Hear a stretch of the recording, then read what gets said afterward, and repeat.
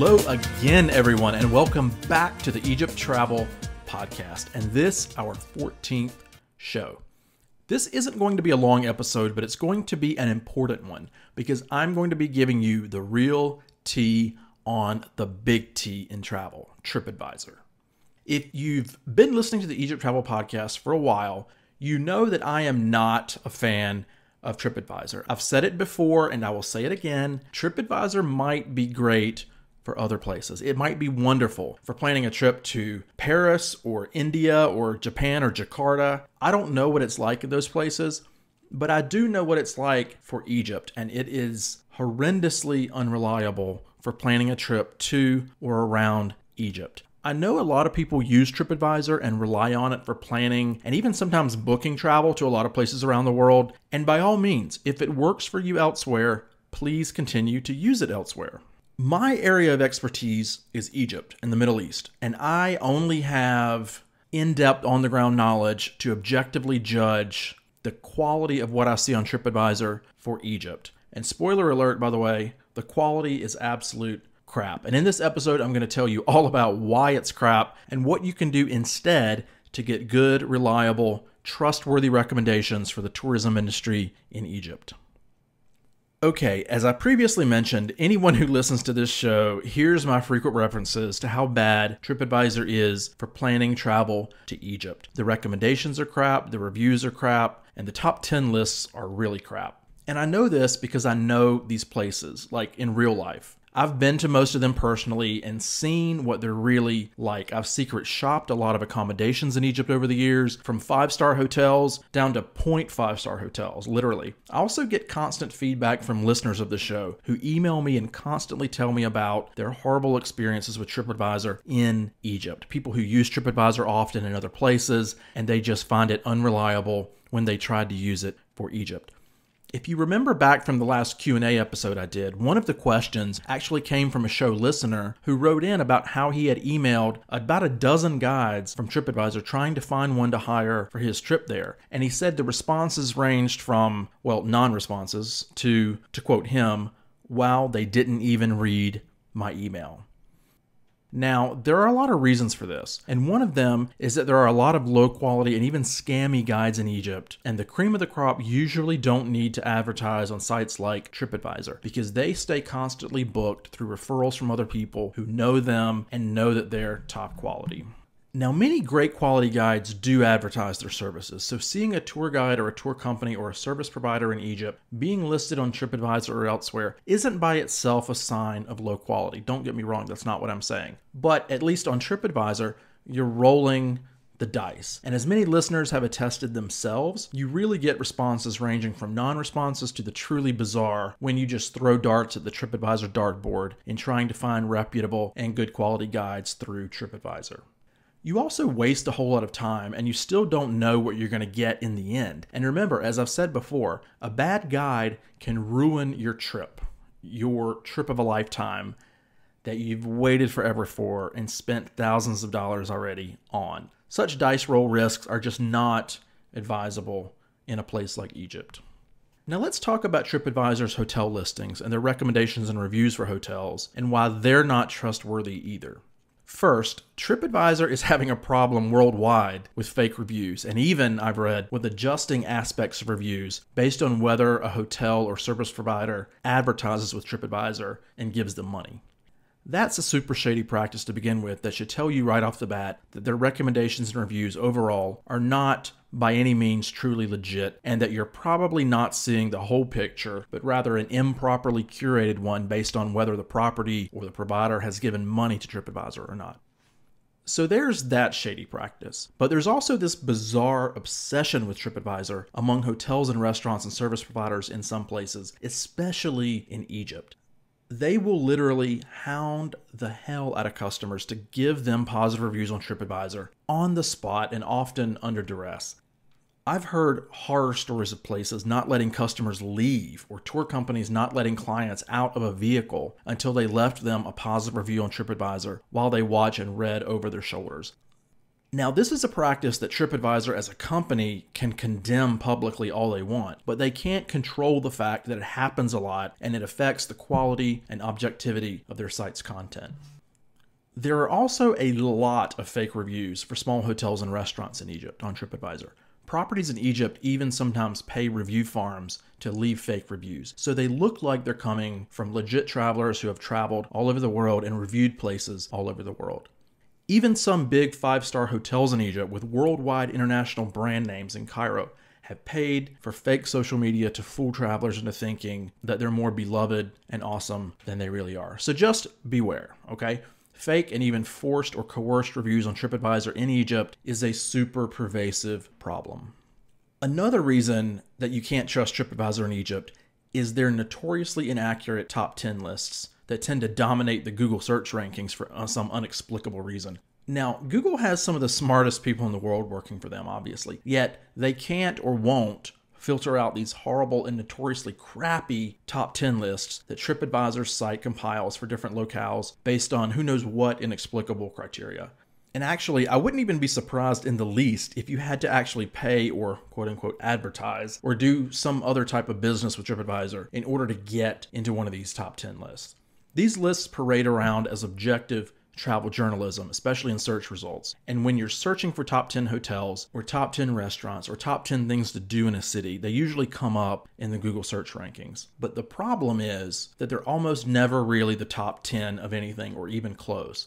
Now, part of that may be because TripAdvisor factors in whether a property or restaurant advertises or has some sort of premium account. I don't know. But another factor is that skewed reviews skew what's considered top 10 or top anything. For example, if a decently priced, decent 3-star hotel property in Cairo, for example, and there are a zillion of these, has lots and lots and lots of people saying they had a nice stay there and giving them a 5 out of 5 rating, they liked the staff, it was a great experience, it might make it into the top 10 list on TripAdvisor for the top 10 hotels in Cairo, even though this 3-star hotel is nowhere near being in the top 10 hotels in Cairo. There are way more than 10, even 4-star properties in Cairo, much less 5-star properties. So it would be absurd for a 3-star property or a 2-star property to rank above a 4 or 5-star hotel in terms of the top hotels in Cairo. But TripAdvisor lets that happen all the time. The same goes for restaurants. In fact, you know what? Just look up the TripAdvisor top 10 hotels or restaurants for any city that you know well. If you live in a large city, for your city, or if you don't, if you travel to a large city often or you've been there a lot and you know the city well, and see if you agree with TripAdvisor's top 10 lists for that city. You can use your own personal knowledge and compare what comes up, and it'll be nowhere near accurate if you compare what you see with what you have personal knowledge of. So the chances are very high that the top 10 list that TripAdvisor generates for any city will be crap, or more likely a few good ones mixed in with a few no-names. But it's by no means the expertly curated list you're expecting when they advertise and push it on you as a top 10 list of anything for any city. So that's yet another reason why you cannot trust TripAdvisor in Egypt. And some of these reasons would apply to many other countries and cities as well, I'm sure, but especially in Egypt.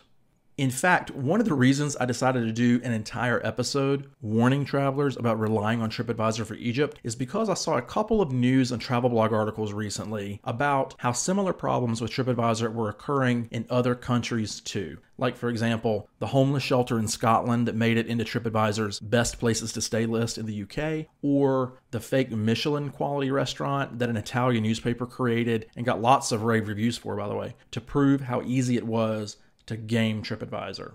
Or even more astonishing and kind of hilarious is the restaurant that was ranked the number 1 restaurant in all of London in November of 2017 on TripAdvisor. That, now get this, that was completely 100% made up.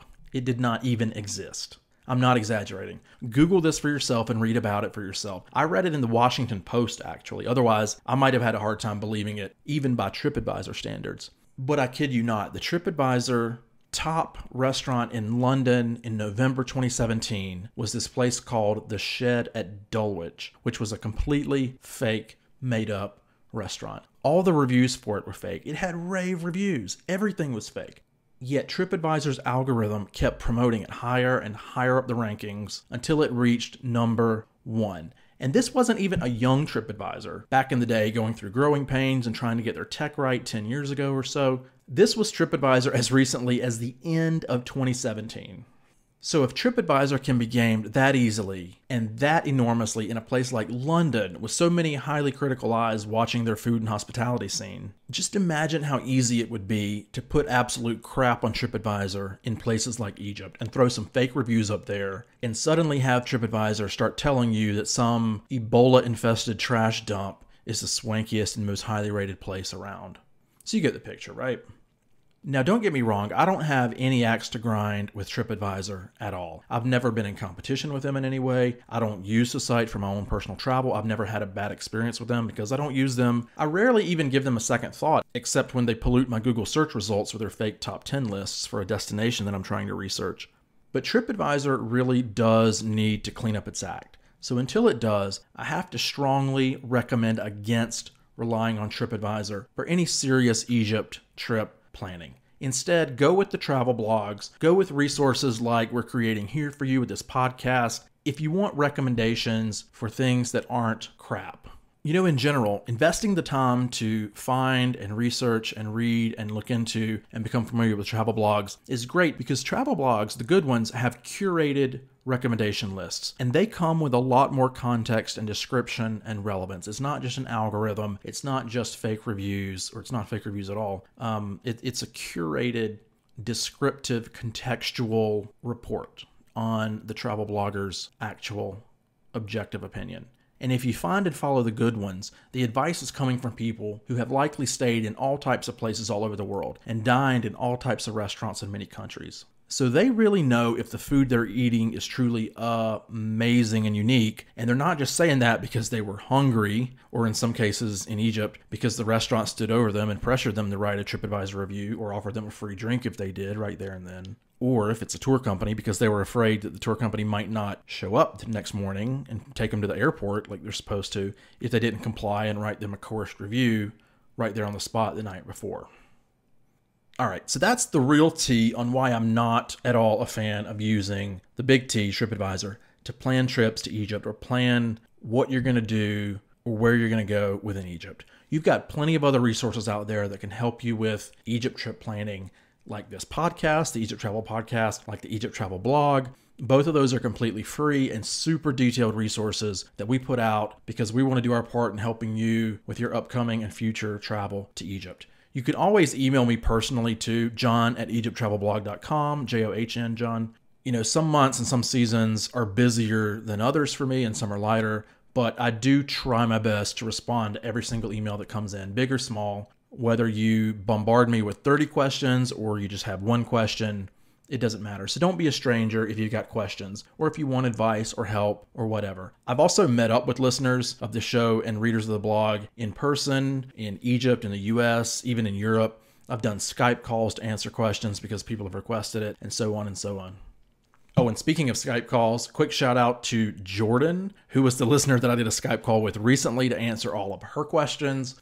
She was going to be traveling around Egypt as a solo female, and she had a ton of questions. And I was just like, yeah, it'll be easier just to jump on a call and go through these instead of trying to type it all out. So we did exactly that. And she had a wonderful time in Egypt. And she's actually become an Instagram friend now. So I'm serious when I say that you should feel totally welcome to reach out to me, john@egypttravelblog.com, or you can follow me on Instagram and reach out to me there too. I am at jetset.ninja on Instagram, which also happens to be the domain name of my broader global travel blog, www.jetset.ninja. Anyway, and of course, you can always visit egypttravelblog.com for more articles and even more stuff coming out there in the next few months. A few surprises are in the works. I'm not going to let you know exactly right now what they are, but we're going to be upping our game with Egypt Travel Blog, Egypt Travel Podcast, and I think you're going to love it when you find out what's coming down the pipeline. But with that, I am out again. We have another episode coming up really soon, I promise, and we'll see you then in the next episode. But for now, ma salama.